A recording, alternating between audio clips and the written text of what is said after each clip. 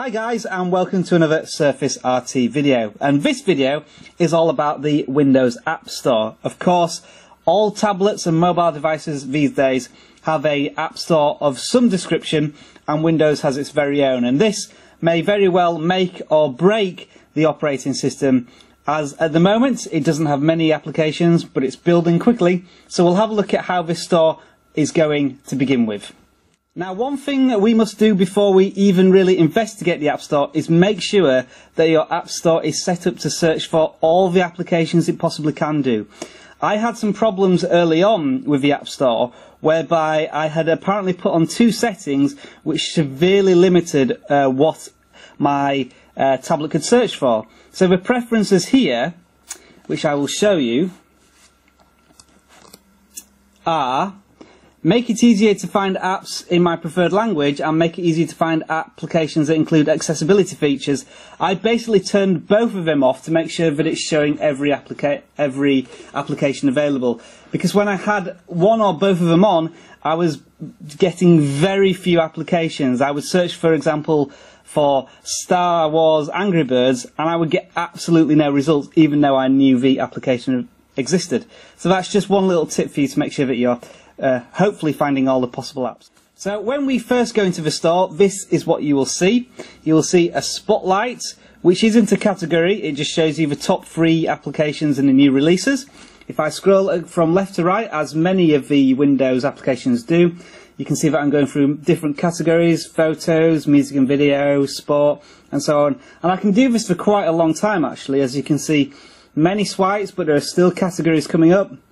And eventually we will get to the end, which is education and government. So one early little criticism is that there is no other way to sort through categories. You have to simply swipe and then go through them like that. The one thing you can do is shrink the screen by pinching in, and it will give you a slightly smaller category list so you can get through them quicker.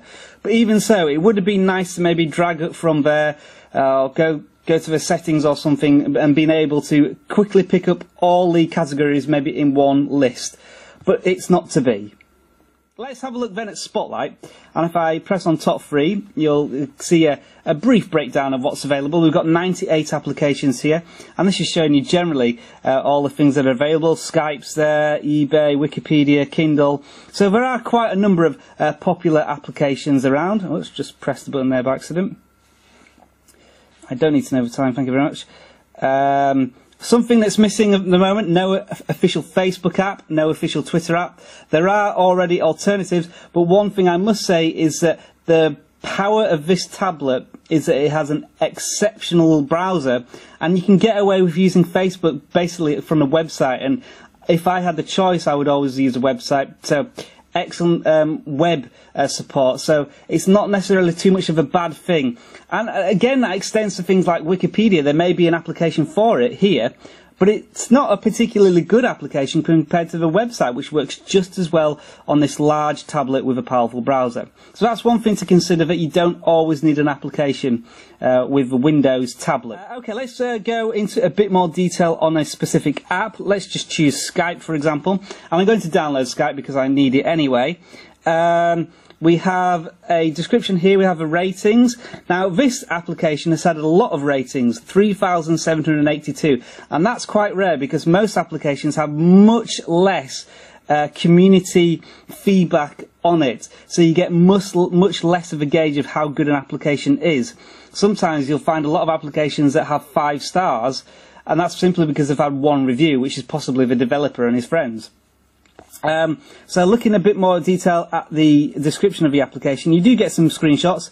No videos, which is a shame because Android market has videos, and it's a shame because it means you won't see any of my videos on people's applications pages, which is a bit of a shame. But it does give you an overview and a description, some features. It gives you a lot of details. This one in particular has got a lot of details because it's an official Microsoft application, I guess, such as release notes, supported processors, languages, so on. And then reviews. There's lots of reviews for this one, so it's a lot to really take in.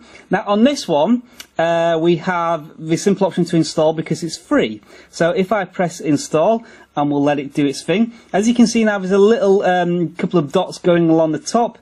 I guess that just means it's processing. It doesn't necessarily tell you how well the install is going. What you have to do is actually press on this top right-hand button here when it says install in Skype, and then you can actually get a breakdown of how fast the download is occurring. You usually in Apple and Android, you will see that on screen, but you have to actually go into a special screen to see how well the app is downloading. So it should download and install very soon. What I'm going to do now is try and find an application that I have to pay for. As you can see now, the install is finished, and it's telling me that Skype has been installed. I could press on that and go to the application if I wanted to. However, one thing it always does is it creates a new tile on the extreme right of your start screen, so you can start using it if you want to. Let's quickly go back to the store now. And what I'm going to choose is games that are either free or have a trial on them. So if I go to Angry Birds Star Wars, what we have here, which is a nice feature which we don't see too often in Apple and Android, is the option to actually try something before you buy it. So it gives you a trial. Now, I'm not sure how long the trial is. I don't know if it's predetermined by the application or it's a 7-day trial or what. There doesn't need to be any information here, so if anyone does know the answer to that, please let me know and I can add it to the description in the video.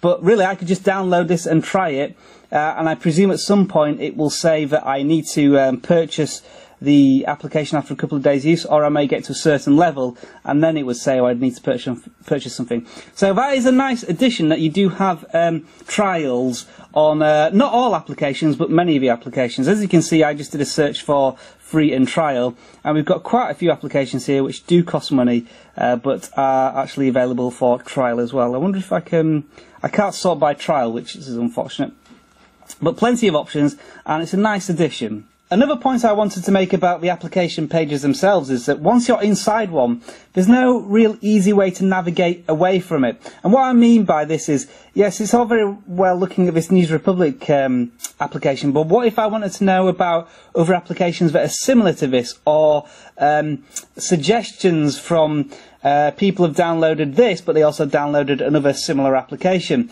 There's no, I suppose, putting together of different strands of the App Store. You can't jump from News Republic to, say, maybe a BBC News website and then an RSS news feeder down there. It's not interchangeable at the moment, which is a bit disappointing. If I want to go and look at news applications, then I've got to back out of this one, back out of a search, back out of another application I was looking at, and so on. And then I can go back to the main store and perhaps look at news and weather applications that way. So there's just a little bit of a shame that you kind of find yourself going down cul-de-sacs within the application, within the App Store, and then having to sort of back out in reverse. It's a bit of a disappointing, clunky way of navigating. So that's a brief introduction, I think, to the App Store. Now that I've fixed my initial problem of not being able to find any apps, I actually am finding that there's some quite nice apps available. Obviously, there's still a very limited amount, but it is going to be increasing significantly, exponentially, really, over certainly the next 6 months. And so we'll get to get a good gauge of how well the App Store is going to be. But I will stress again that a lot of applications that you do need on other operating systems, you can get away with just using the websites. So bear that in mind. If there is a website alternative, it's a very good alternative. So thanks for watching, guys. If you do have any questions about the App Store, please do ask. I'll see if I can do some more specific investigations in future videos, and I'm sure I will do a further video update on the App Store when I learn more about it. See you soon in another Surface RT video.